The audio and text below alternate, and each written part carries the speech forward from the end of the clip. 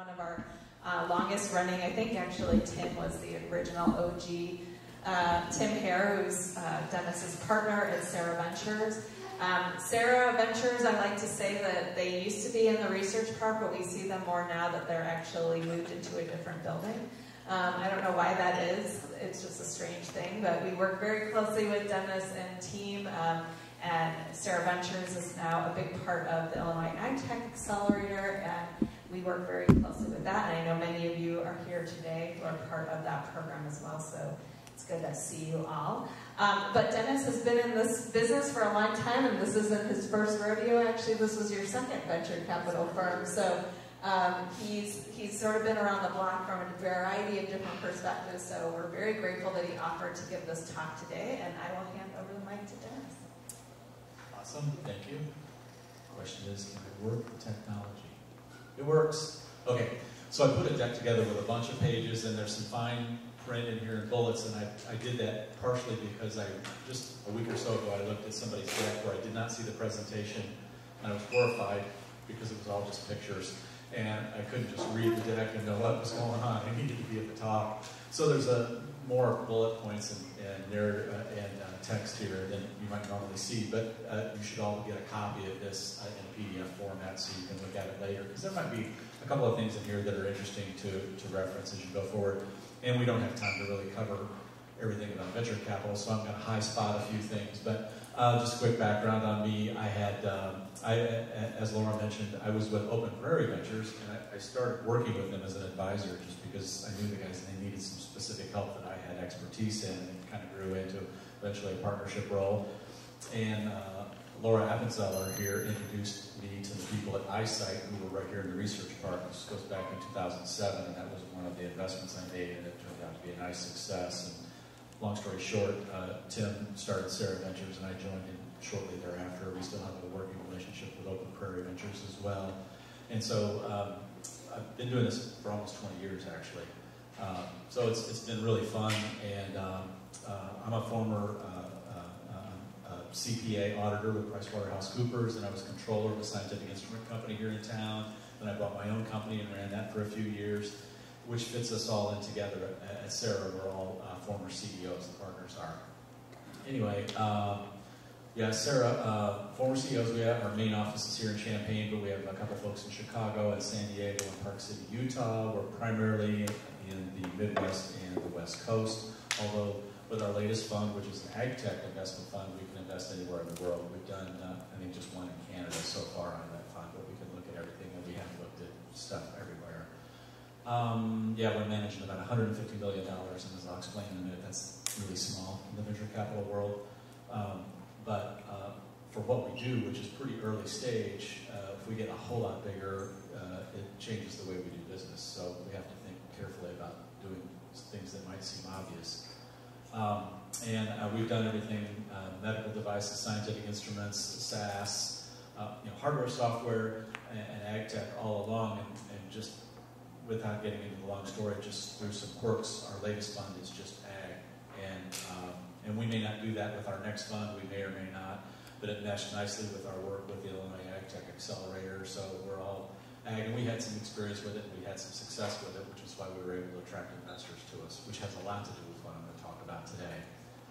So what I wanted to talk about is what is venture capital, and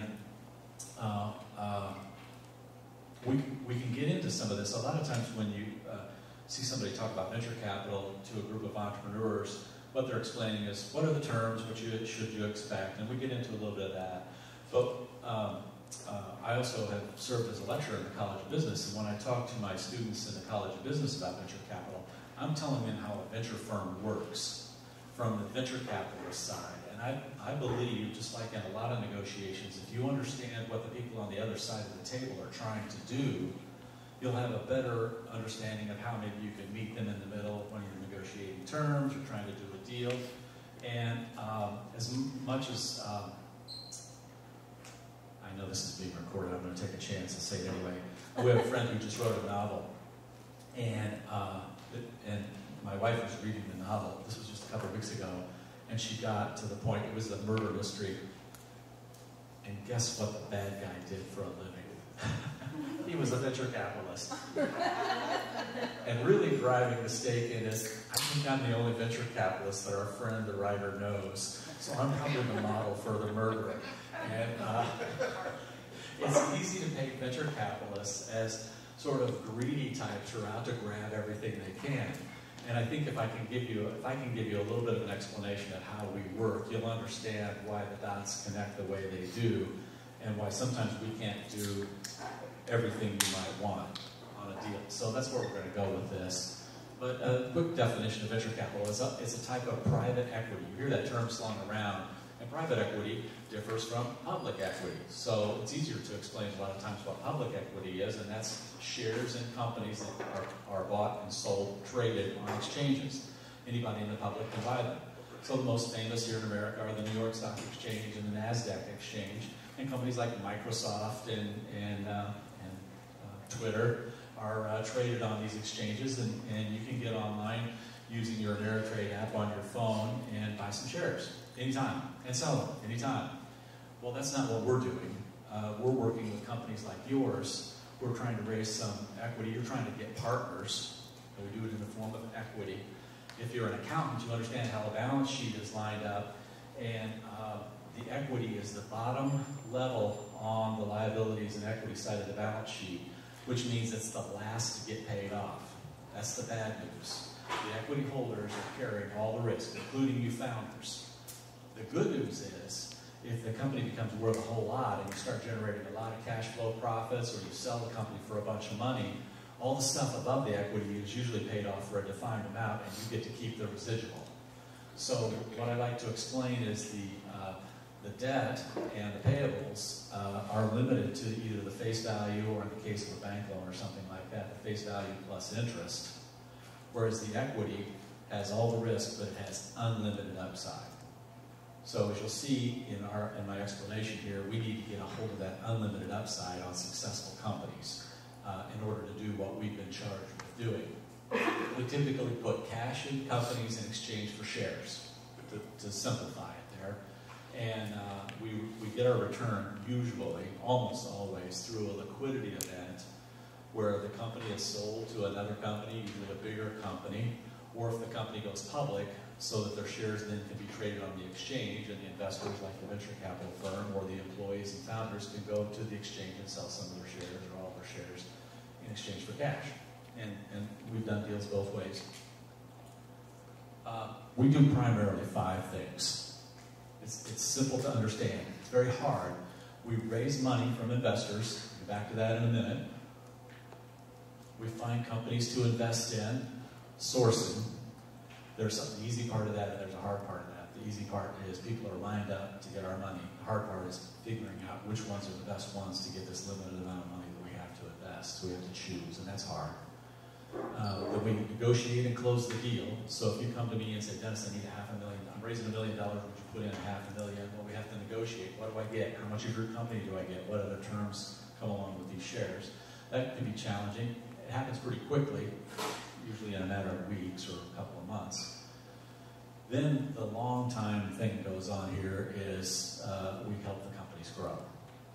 The active venture capital firms will do that. There are passive investors in this private equity world who will just put the money in and you're on your own. But in early stage, there's almost always a lead investor in every round, sometimes 2, and hopefully your lead investor is somebody that brings something to the table, experience, expertise, contacts, the kinds of things that will help you be successful.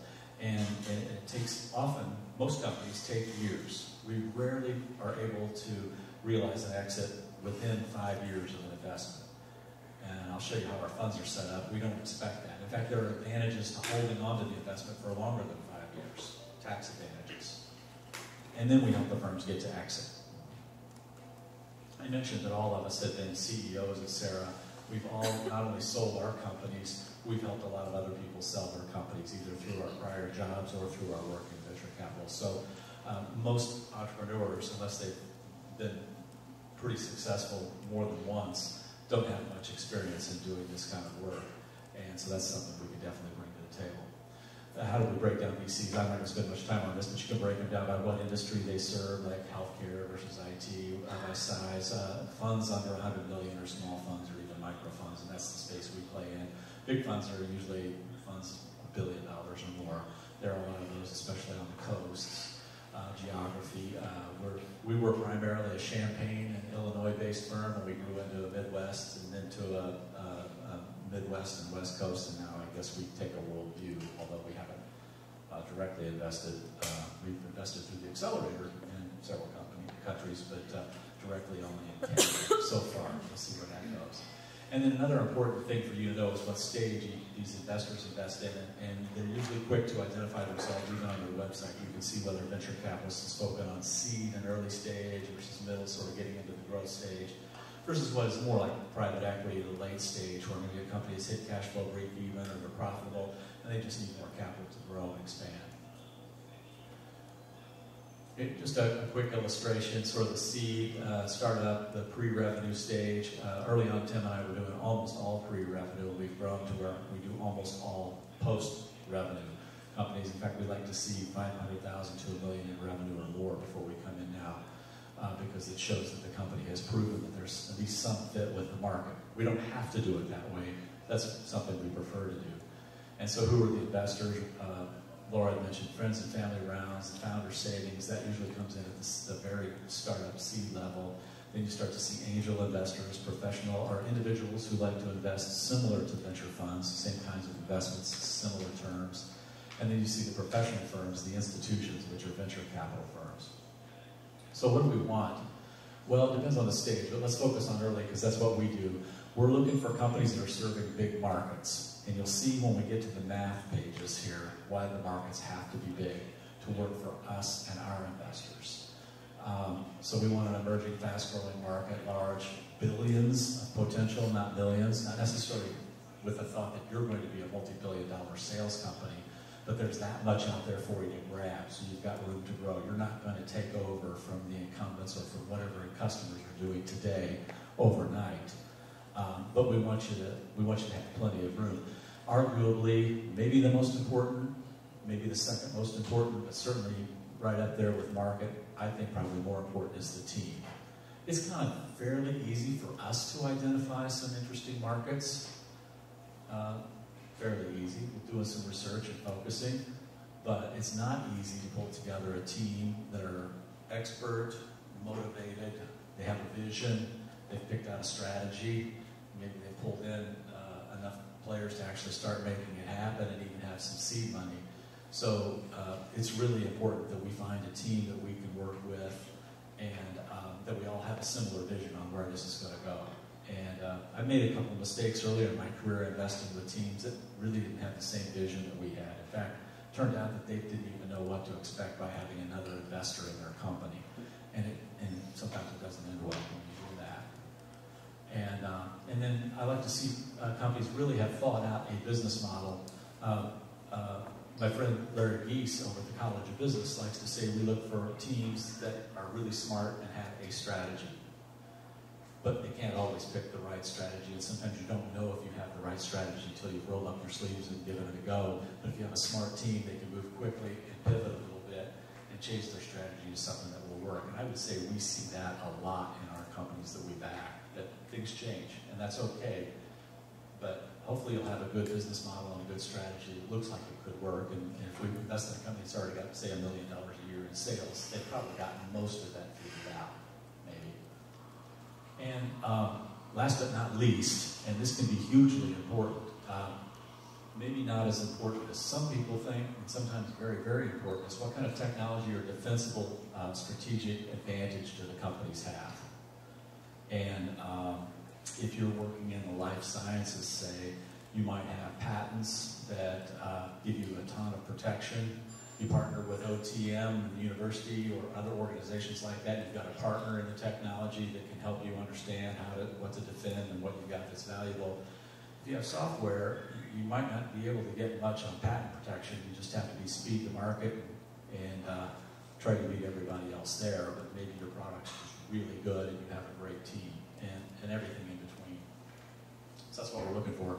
My partner Rob put this one together. He's the White Sox fan in the office. And what this is trying to illustrate, I don't want to dwell on it too long, but basically what it says is we end up playing for some big home runs, which loosely defined here is we get 10 times our money back at the end. And I'll flesh this out with a little bit of arithmetic in a minute. So we're out looking for deals like that. And in the end, about 20% of our deals turn into home runs. About 30% turn into sort of base hits, less than 10x return, but some sort of profit. And then about half of them are strikeouts, and 0 to less than the amount we invested in there. And that can be half of the portfolio. And this is a typical portfolio in early stage venture capital, how it works out. So you end up getting a bunch of your money from a fairly small number of deals and a fairly small amount of the cash invested. And of course, when you make the investment, every deal looks like it's got the potential to be the home run, or you wouldn't have made the investment. At least we've learned to think that way. And we used to joke about, in the office, about this one's going to be a 10xer. Well, I don't want a 10xer, I want a 100xer. And we'd all laugh about that. But there are deals done where once you hit your stride, the equity gets unlimited upside. And trust me, if we get 100x, the founders are going to be very happy because they're going to make a lot more money on the deal than we do. By the way, I don't even know if I put it in the slide. We never have majority ownership, and it's pretty common that the VCs together don't have majority ownership. Although if you need a lot of capital to get to the finish line, your investors may end up with majority as a group, but rarely do investors take majority. We're usually owning a sliver of 5 to 10% of the company. So if we're doing well, the founders should be doing very, very well. So let's talk a little bit about the economics of this. This is kind of the heart of what I wanted to say. We're in the business of providing attractive returns to our investors. So a little background on Sarah, which is probably not typical for some VC funds, but Tim started Sarah Ventures to be a consultancy to help people commercialize their ideas, primarily stuff that was coming out of the university. And he had experience with that on more than one company. And I had bandwidth while I was working for Open Prairie, so I joined him. And we started helping postdocs and professors and grad students and recent grads turn their ideas. And sometimes they were licensing the technology from the university, sometimes they had their own technology.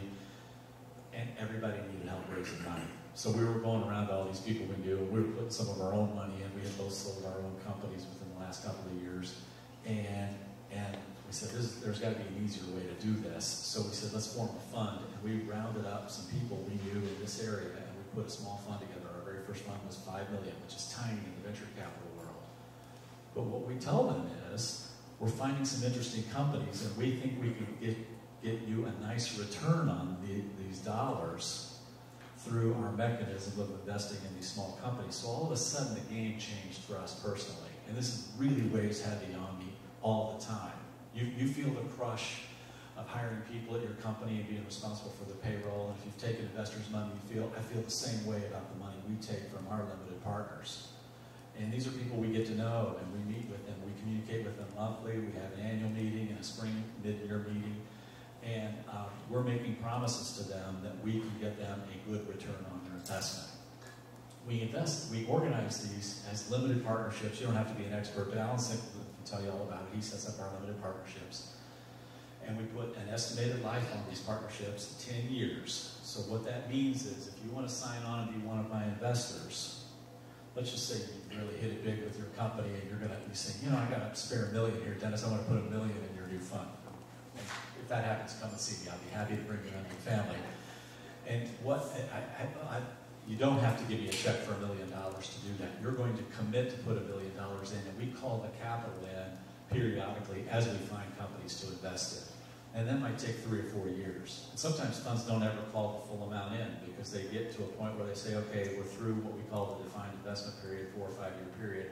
We're not investing in any more new companies. We're going to hold some back for future needs, and maybe you just don't ever have all of those needs. So, but most of the time you get 100% of your capital called in or something pretty close to it. I had one investor, and it was my friend Jack, not this Jack, but my friend Jack out on the East Coast, and Jack was putting in $100,000 into our second fund, and I'm on the phone with Jack, and he goes, and who do I make a check out to? And I said, well, you make it out to Sarah Capital, to LP. But I said, Jack, you aren't writing a check for $100,000 now, you're writing a check for 20, because we're calling cap 20% on the first call. It's just silent on the other end. I don't? No, just 20. He had forgotten that part. Let me talk to my wife. We might want to invest more than $100,000. So he thought he was having to write a check for the full thing. You don't do that. And so these investors are putting it in. We've got 10 years, in theory. We've got some mechanisms to stretch it a little bit, to call that capital in. In other words, find companies to invest in, help those companies grow, and then get out of those investments, probably by an exit, hopefully, where we sold to another company, or maybe you go public, and then return all that money back to the investors. And we tend to pay the money back as soon as we get it. We're working on an exit right now for this month in one of our portfolio companies. And I just had a call with the CEO a couple days ago, and I think the deal is going to close 10 days from tomorrow, or something like that.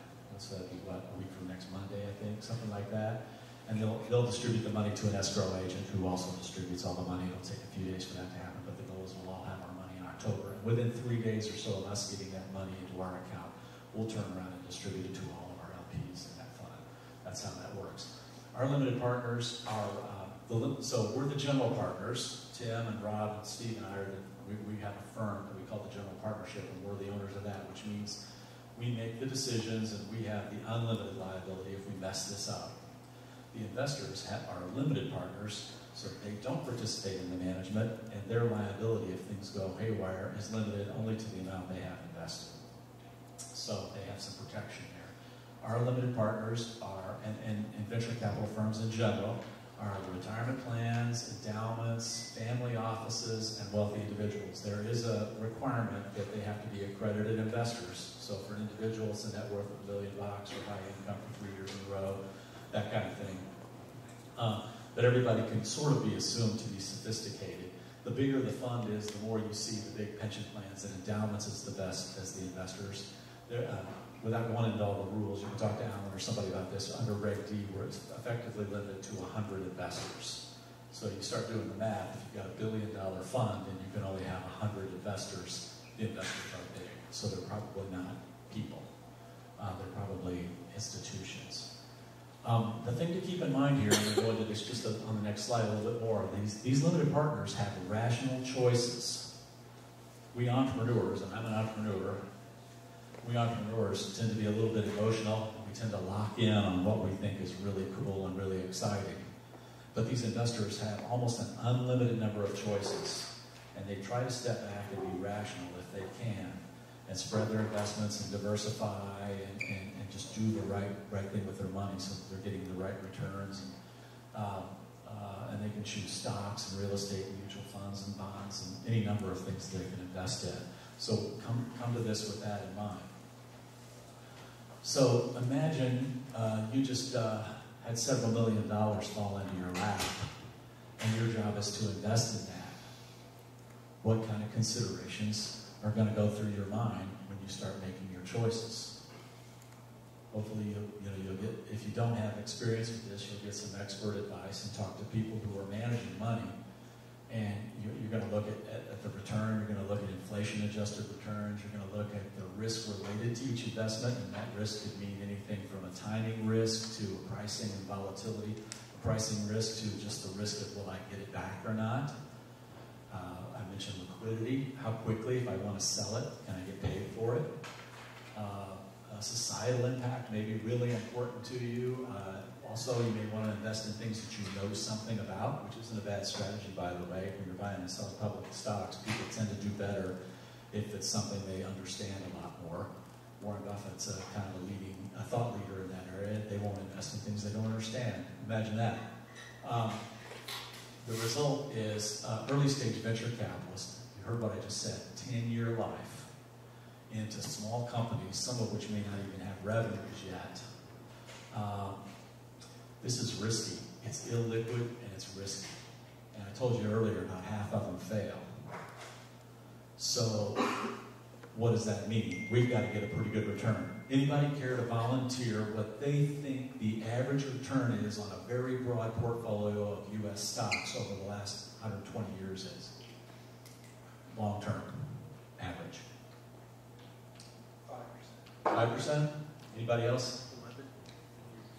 3%? Somebody say 11? 11? That's the closest. It's around 10, 11, depending on what period of time you pick out. So think about this for a minute. Broad portfolio of publicly traded stocks, I can get 11% return on my money average year after year after year. It's up and down. Not as crazy as venture capital, but it's up and down. So if you're investing for the long haul, if you're 30 years old and retiring for when you turn, or saving for when you retire at age 70, you can throw this all into stocks, and you can probably, without too much work, buy some low-cost index funds and get 11% return. By the way, my funds are averaging a little over 10% that I started investing when I was in my early 20s. They just chug right along. And you know, you can sell these real easy now. I mentioned use your Ameritrade app. You can be playing golf. You make an investment before you tee off on the first hole, and then you can decide later, you know what, I don't like that idea. I'm going to sell that stock, and you're done. So what if you invest in one of my portfolio companies today, you just closed on the round, and you decide later today you wish you wouldn't have made that investment? How long is it going to take to get out of that investment? Well, if you go the natural course, it might be 5 to 10 years. Or if you have a real emergency, you might be able to get some greedy vulture capitalist to buy you out at a 75% discount, and it might take 2 or 3 months to get the paperwork done, and the due diligence, etc. So it's highly illiquid, lots of uncertainty there. So what am I saying? We've got to pay these investors that come into our fund better than 10%. If we could promise them 10%, they'd say, why would I do this? I'll go to publicly traded stocks that are very liquid, that have a track record, and I can invest in things I understand. I can invest in some of the leading management teams. I can invest in companies with some market power because their sales are in the billions instead of in the zeros. And so my challenge now is, how do I put a portfolio of companies together where I can get more than 10%? And by the way, how much more than 10% do I have to get? Well, early stage venture over the long run has been averaging, and I don't even know what these numbers are today, but when I was teaching my class at the U of I up until a couple of years ago, I'd update this all the time, a little over 20%. And that's kind of okay return. If you can get up into the 30% and north, then you're a really good performer. You're the kind where investors will be lining up to put money into your fund. So how do we do that? Well, how high must returns be? So the basic math is, and just trust me on this a little bit, and I play with these numbers all the time. I'm an accountant still. 4 or 5 times the investor's return to get that internal rate of return over 20%. But if you know anything about how IRR is calculated, there's a time factor to that too. So obviously that's out over a longer period of time, like 8 or 10 years. I would say really by the time you call in capital and make the investments in stages and then sell it out in stages to different companies, your investor's probably average holding of 6 or 7 years. So maybe you don't have to get them 4 or 5 times back. Maybe it's more like 3. But still, it's a pretty big multiple. So how do we get there? Well, there's some techniques we use. One, we diversify. Angel investing is a crazy game. You put all your money in one company because it's your neighbor and you knew them and they go, which they've got probably 50% chance or better of not succeeding. You just lost all your private money in one deal. Just like in public stocks, you can take some risk out of the portfolio without a commensurate drop in the return by investing in at least 15 companies. That's a little bit of shortcut there on the logic, but our portfolios all have more than 20 companies in them. And we can take comfort that if we lose one, we still have 19 left still playing in the game. And our failure rate so far, knock on wood, hasn't been as bad as the industry average, and I'm not exactly sure why, but I have some ideas. We also share the risk with other investors, so we almost never invest alone. We might come into a seed round without another VC, but with some angels. But typically, like I'm working on a deal today, and before we negotiated the term sheet, we called some other investors to see how likely they might be to come in the round with us. So we have a pretty good idea before we even come in that there are going to be other investors participating. Why do we care about other investors? There's more money if things get tough. There are more brains if things get tough. So you want people around, and hopefully these other investors know something about that industry as well, and they bring something to the table. I'll move quickly here. We build in preferences. So what does that mean? This is where you got to get to learn about the terms. We will ask for preferred stock instead of the common stock that the founders have when they first start the corporation. And the preferences are as limited only by the imaginations of the people cutting the deal. But a common preference might be we want the right to choose to just get our money back if things don't go well. when you sell versus taking our pro rata share. In other words, this is and we had two big winners. We had two companies in that portfolio of 15 that went public, which was amazing for a small Midwestern venture fund to have two companies go public that both eventually reached that $1 billion valuation. So those two provided the bulk of the returns for that fund.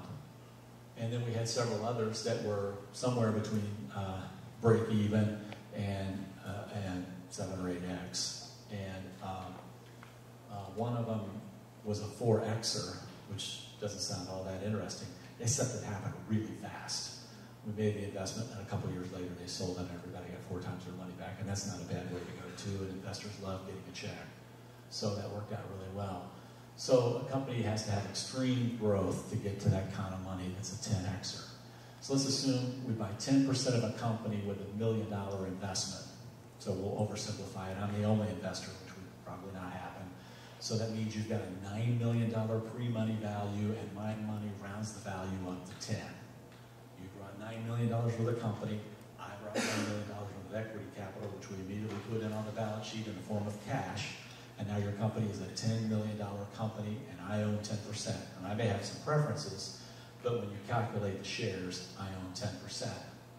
So the company goes on to raise 3 more rounds at gradually increasing valuations, and I participate, but I don't hold on to all of it because we've got other investors putting money in, and I get diluted down to 6%. And this is just about typical right here. And some dilution occurs, and the total investment I have is now $3 million. And then we kind of allow that kind of reserve when we make an investment in a company that will invest at least double what we put in our first fund, or our first tranche. And so how do I get 30 million back? That's 10 times my money is 30 million. So now we've got to figure out together how you're going to pay my investors $30 million, 10 times the invested amount. That means we need to exit this company at a value of $500 million. So I came in with a $9 million company when you came to see me, which is probably sort of a typical early stage valuation these days.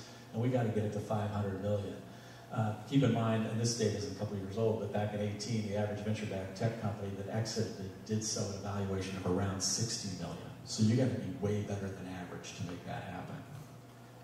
Tim and I have done some early deals where we got in so low that a $60 or $80 million exit could be a big win, but that's harder to do when you get bigger and you have to write bigger checks. We were writing small checks in early stage companies then. So you can see where the pressure is on us. So I have to really believe you can get to that kind of a result. Here are the types of securities that we do real quickly. There's a lot of information out there on how these all work, but typically we're investing in preferred stock or something that's going to turn into preferred stock, which means, and it's not like the preferred stock of Ford that is traded on the exchange, which is almost like debt.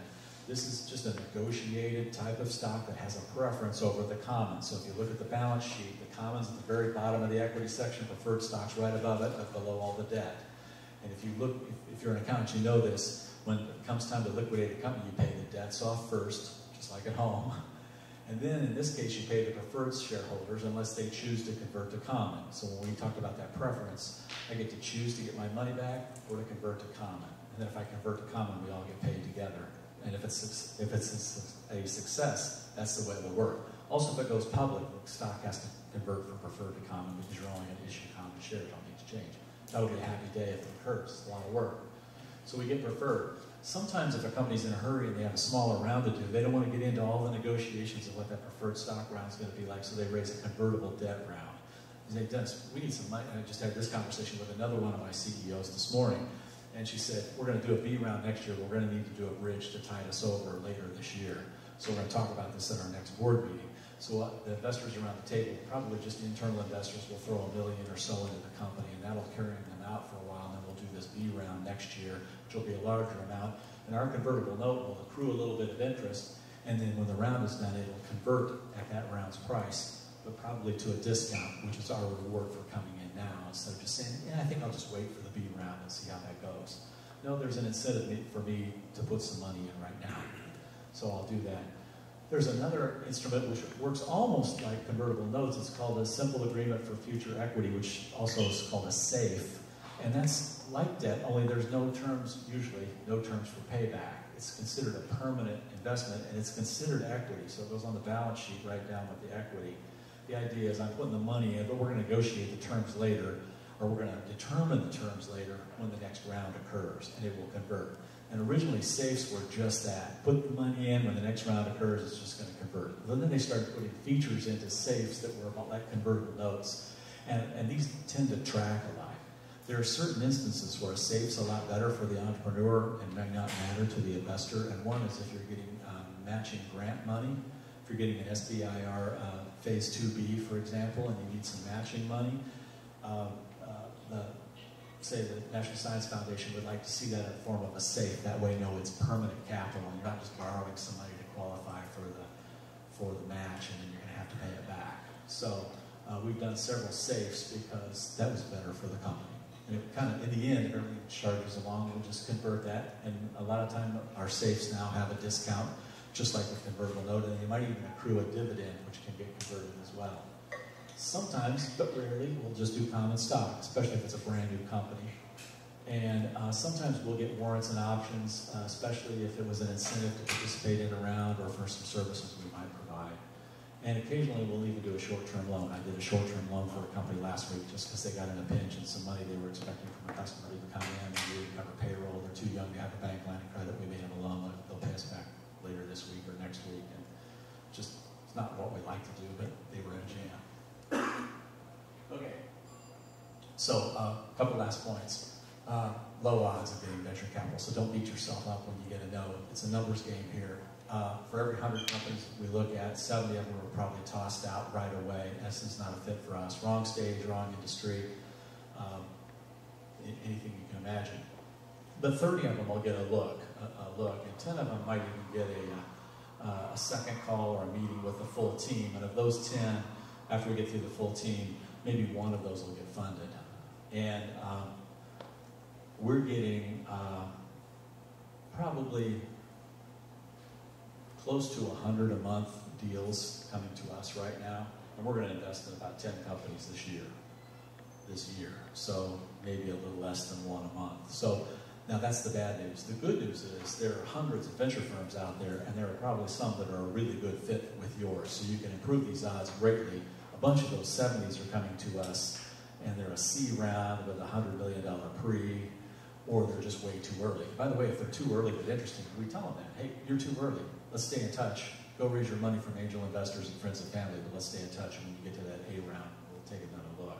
So it's not necessarily a permanent no, but it can be tossed out. So it's a bit of a numbers game here. So the last question that I talk to my students about is, well, how do VCs themselves make money? I mean, you're a rich VC. How did you get all that money? Well, I'm not one of those California really rich VCs yet. Maybe one of these days. We have two streams of money that comes into our firm. One is the management fee, which sounds great on the face of it, but if we were, it's 2% of assets under management during the investment period, which is usually the first 4 or 5 years of managing a fund. And then it falls off pretty rapidly after that, and it stops at 10 years. But it's pretty small in that last couple of years. And you say, well, that's still pretty big money, but if we had a $100 million fund, we'd be spending all of it on the staff it would take to manage a $100 million fund, plus the travel and the rent and all the various costs that go with it. So I see very few funds that are well managed that are making profits of anything meaningful on the management fee. That's really the cost to administer this on behalf of the investors. Where we hope to make our money is something that we call the carried interest, or the carry. The typical terms are 2%, 20. So we get a 2% management fee and we get a 20% carry. And the carry for early stage is usually just 20% of the profits once the investors get all their money back. So if you put $1 million in my next fund, once I've given you distributions checks back that total that $1 million, in other words, you've repaid all your investments and all your share of the expenses that came out of your money that went in, then we start splitting at 80-20, and you get 80% of the money and I get 20% of the money. And I've been in funds where that was pretty modest money, maybe rightfully so, there was tough times, and I've seen people, I haven't experienced this yet, where the money is out of control huge. That's what we're shooting for.